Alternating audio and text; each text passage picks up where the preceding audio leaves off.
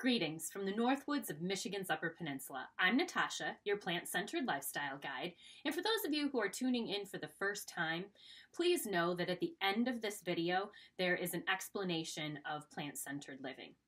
Today, I want to talk about making lemons into lemonade, and I have a huge thank you that goes out to Jeannie as she inspired this video.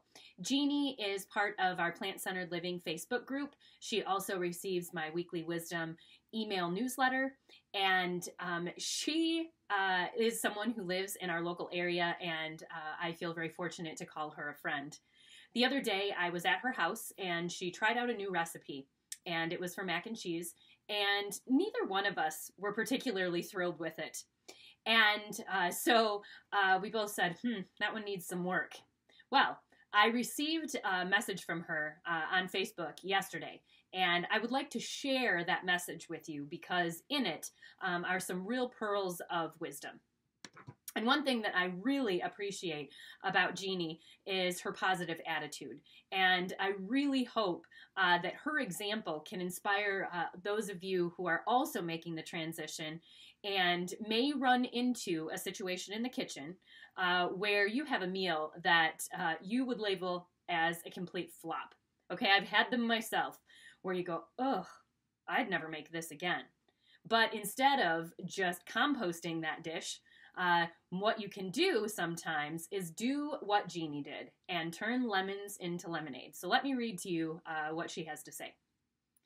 Been making lemons into lemonade with my mac and cheese. Added almond milk, which made it creamier. And last night, stuffed a big portobello mushroom. And tonight, had it with tofurkey sausage and avocado pesto sauce. Still have enough left for a couple more incarnations. And I love it. She's so positive, and rather than saying, I didn't really like that one at all, she said, well, what else can I do with it? How can I improve it?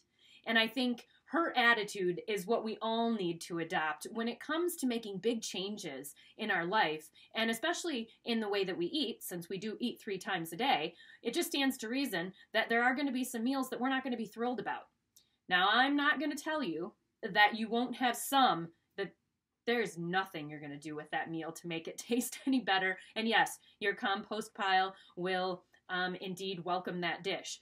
However, for the most part, you can turn a dish into something else. Maybe it means putting it in a casserole pan and baking it in the oven. Maybe it means adding something to it to make it a different dish. Or maybe it means adding that dish to something else.